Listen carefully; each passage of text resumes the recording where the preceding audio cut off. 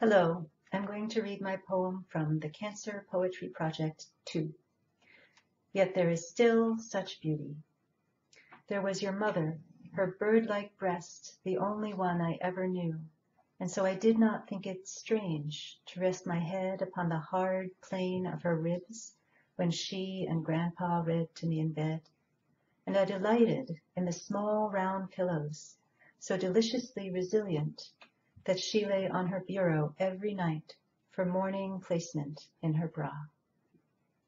There was Anna, whose watercolor painting of a frog in a beret you hung in your own studio to remind you of her quiet whimsy and of the day she let you see her hatless, scarfless, wigless,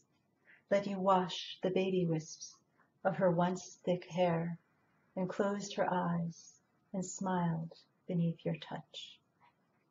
There was Karen, whose daughter you walked home from her first day of school,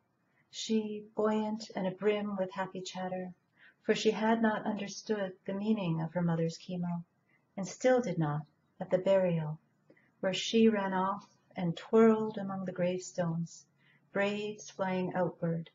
waiting for the somber-faced adults to see the bright blue day, the maple leaves, red and orange, floating to her outstretched hands. And there was you, in your late summer garden on the day we brought you home, surgery not stopping you from gently pulling weeds. Your straw hat was tied beneath your chin, your shirt a powder blue, the sun slanting so that every blossom seemed lit from within, aster, sedum, blanket flower, hosta, and the light fell on your busy hands, and when you turned, it found your face, and you, like the flowers, were aglow. Thank you.